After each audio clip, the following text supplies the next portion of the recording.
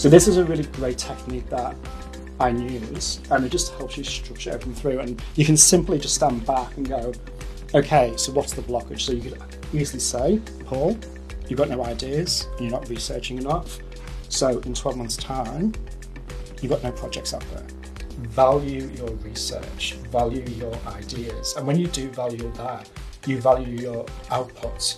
And then when somebody says, can you do that for free? You're like, well, no, I'm not going to do it for free because that took this amount of work to get here.